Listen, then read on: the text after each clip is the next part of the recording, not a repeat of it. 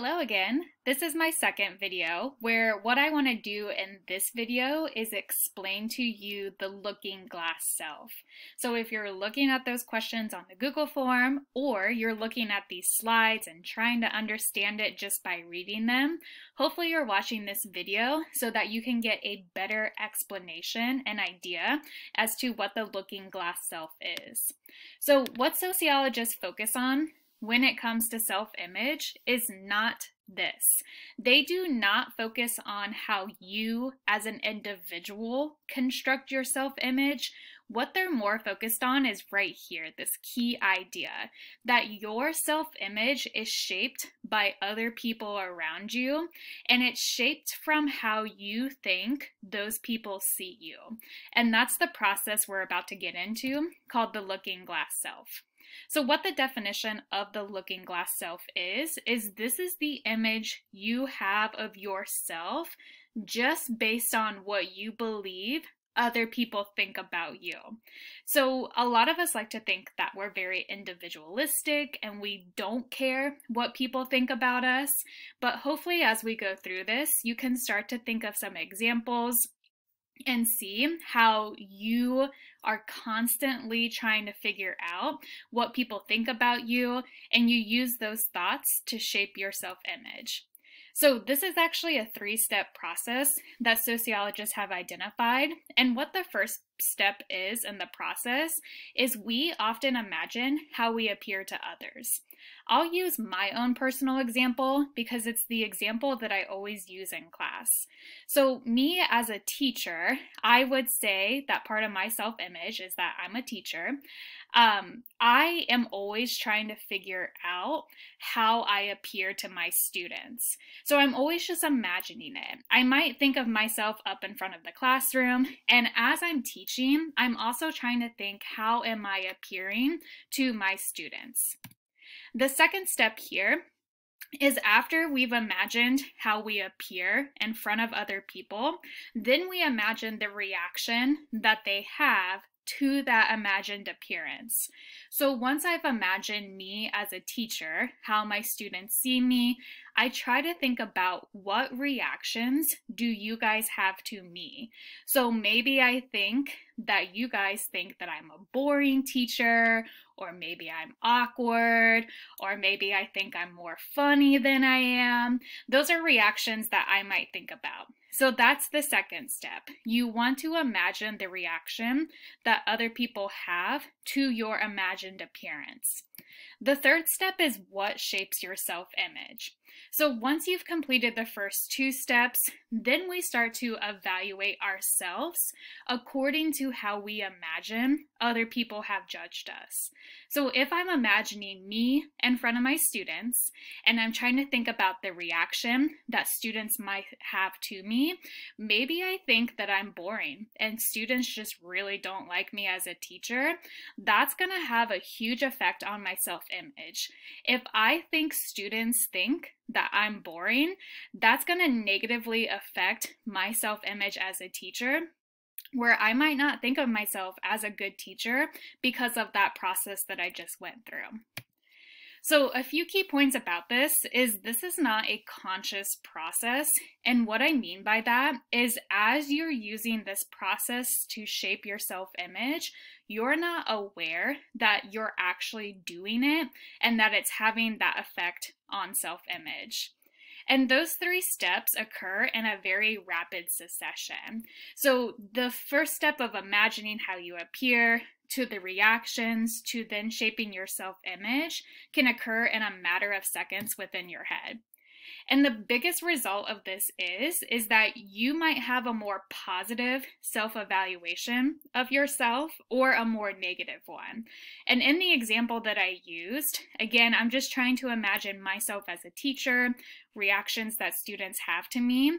And let's just say that, again, I think those reactions are negative. Well, that's definitely going to have a negative impact on my self-image as a teacher.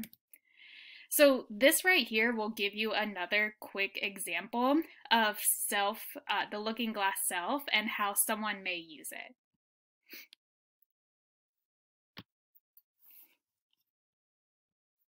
Socialization describes the process by which people learn the attitudes, values, and behaviors that are appropriate and expected by their culture and community.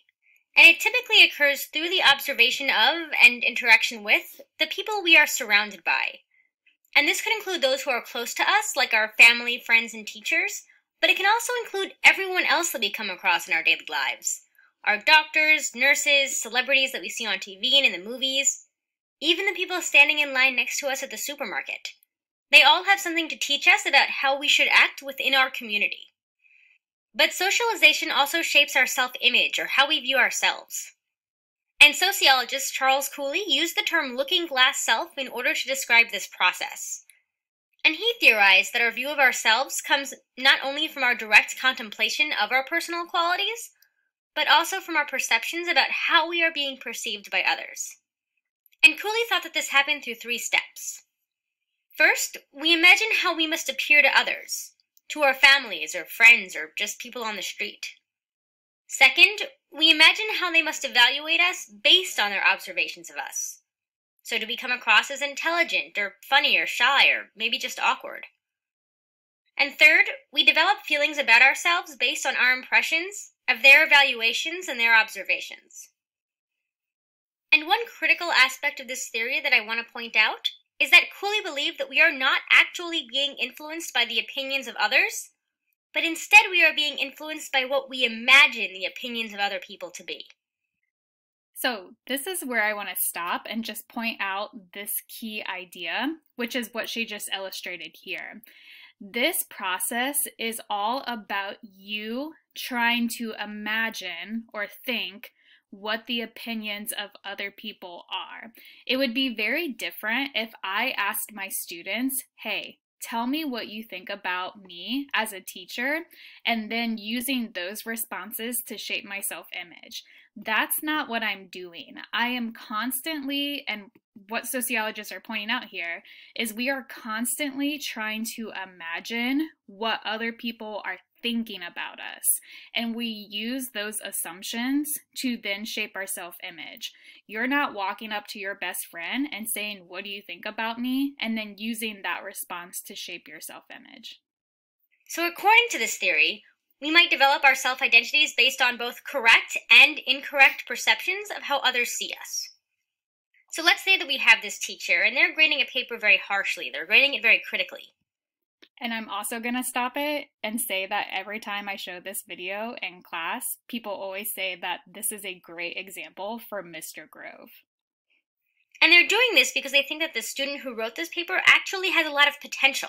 And so they're grading that student's paper harshly in order to help them reach it. So let's say our student gets their paper back and notices that it's full of red ink marks and corrections from the teacher. How might that student interpret this? And how might that influence their self-image? First, they might observe that the teacher criticized them harshly on this paper.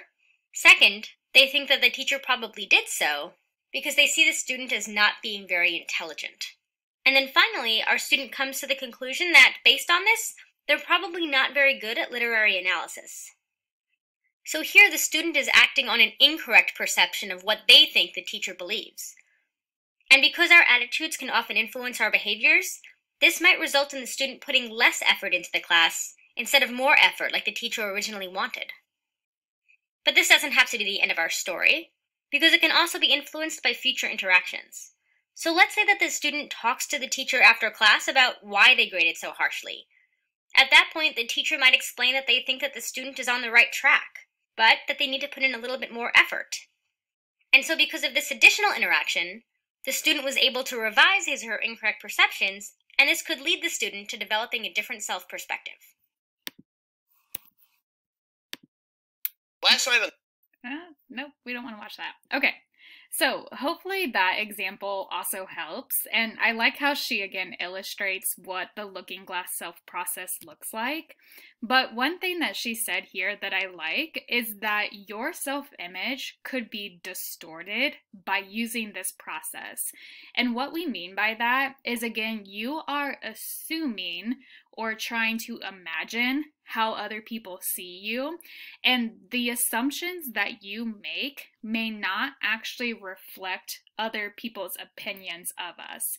So when I use my example of me as a teacher and thinking that my students think I'm boring, so therefore I might not be a good teacher, that's just me assuming that. That might not actually be the opinion of my students. Maybe my students don't think I'm boring. Maybe they were just tired that day in class and took a nap. Or maybe they do think that I'm interesting, but I don't know that because I'm not asking them. I'm just trying to assume what they think about me. So the last thing I want to get into here is we do not use this process with every single person that we come into contact with. What sociologists say is there are people in our lives who we call significant others whose judgments are most important to us. So when you go to the grocery store, you may not be using the looking glass self process with strangers. You may not be thinking of that lady in the milk aisle and trying to imagine how she sees you, but rather you use this process with these people who we call our significant others.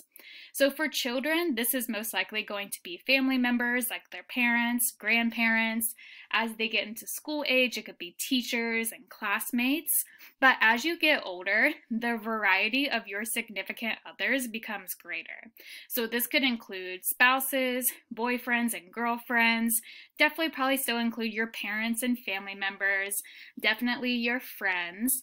But as some of you also get jobs, your employers and your boss are probably going to be a significant other, as well as your coworkers. And speaking of employers, I'll use an example of mine. Mrs. Hafner, who is technically my boss, I care a lot about what she thinks of me.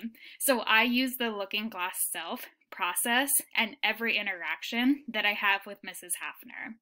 And some of my other significant others that I've just included on this slide includes my parents here, some of my friends who are also my coworkers, as well as my husband.